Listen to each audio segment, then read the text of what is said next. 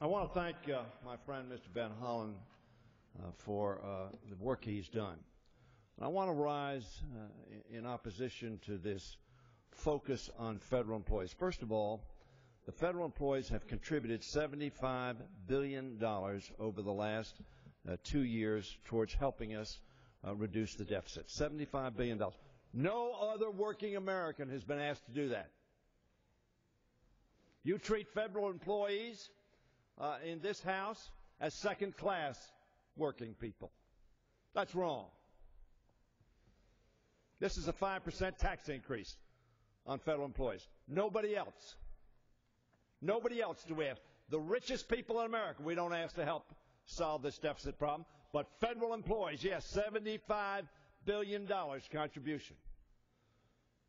And you don't blink an eye because it's easy, because we demagogue about government, and by association we demagogue about bureaucrats used as an epithet.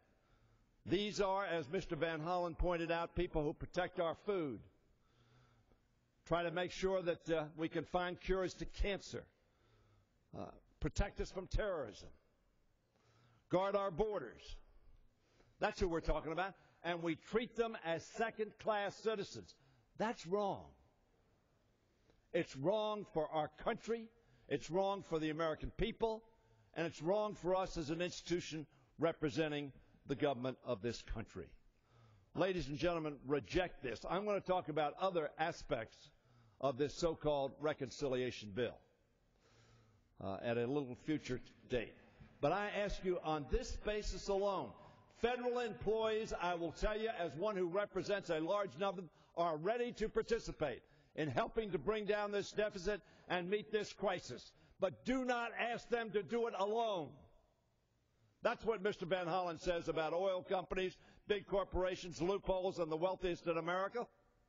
Don't simply ask more from those who have less and ask less from those who have more.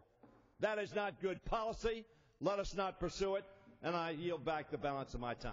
Gentleman's time is